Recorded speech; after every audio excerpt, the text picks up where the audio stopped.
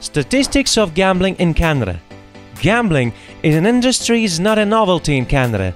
It is thriving business, permitted and regulated by law, a form of entertainment enjoyed by locals and tourists alike. Due to its liberal stance towards gambling, the country has profited from gambling activities for years, and we're curious about the statistics of gambling nationwide. Statistics are important because experts investigate so everyone can understand it better. And since our passion is gambling, we look at casino industry statistics to unveil some of the curiosities that hide behind the numbers. On this occasion, we will tackle offline data gathered by relevant surveys and authority reports. Game preferences.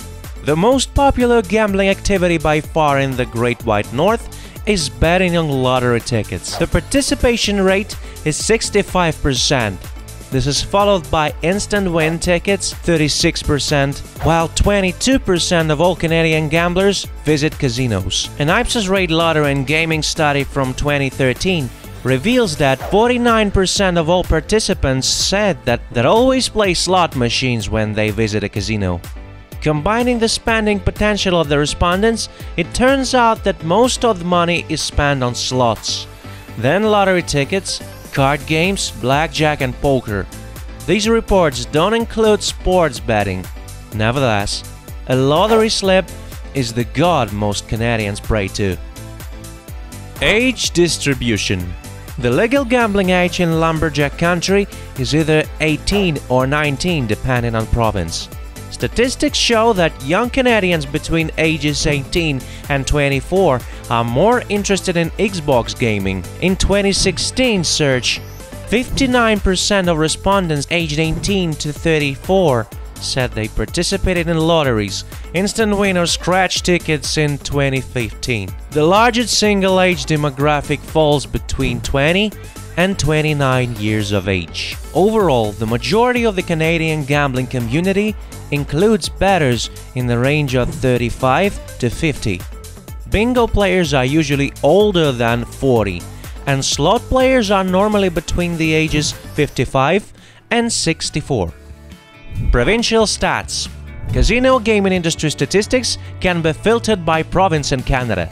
It becomes obvious how accessibility to particular types of gambling affects provincial participation rates. Enough I know science talk, and let's review the numbers. VLTs are allowed in Manitoba, but not in Ontario. Participation rates for these two provinces are 21 and 2%. When we look at bingo, we can see that it's generally more played in Canadian Atlantic region. Quebec sports more than 10,000 gambling venues, casinos, lottery outlets, etc. It is the province with the most gambling opportunities. Gambling participation in Quebec is 66%, when in Ontario, percentage reaches 83%. Out of Canadian 17.3 billion that Canadian gambling industry generated in 2017, 43% was generated in Ontario. Problem gambling and addiction. With problem gambling, many people are in denial. A small 2% of all gamblers in Canada admitted having occasionally thought about themselves as problem gamblers. On the other hand, 15% of them never thought they were being excessive with their gambling privileges. Some of the typical signs of problem gambling are: the person rather gamblers than do something he or she used to enjoy. Constantly late for work or school or other obligations due to gambling. Bills start piling up because the person forgot to pay them or spend the money of betting. The person is no longer up for socializing with friends and family. He or she would rather watch cards hit the felt or a roulette ball drop. Mood swings out of nowhere. Boredom, we're not gambling.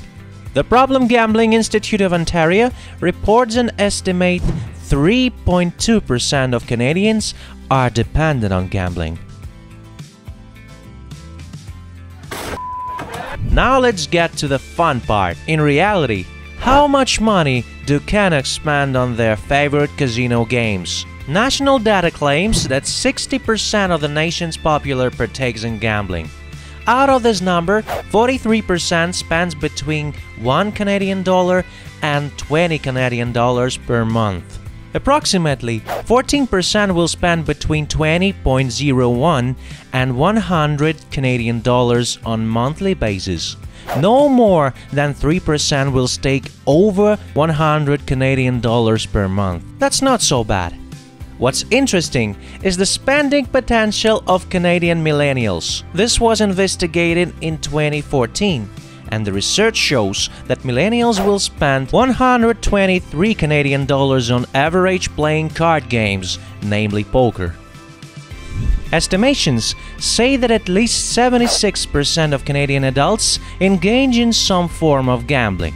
As of 2017, that percentage stands for almost 30 million Canadians. The acceptance of gambling is culturally widespread, and the government sees gambling sector revenues as substantial. In other words, Canada is gambling heaven.